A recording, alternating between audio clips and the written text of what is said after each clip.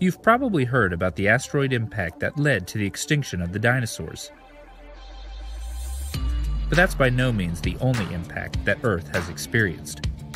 In fact, scientists have found almost 200 impact craters all over the world. An important question then is, how often do these impacts occur? Is the rate steady, or has it changed over time? If we play back the impacts that have occurred over the last 650 million years, we find that the impact rate seems to speed up at around 290 million years ago.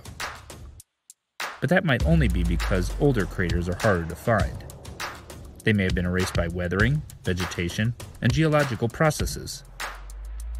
To test this, scientists have now looked to our nearest neighbor in space, the Moon. The Moon and the Earth are close enough that they should share the same impact history.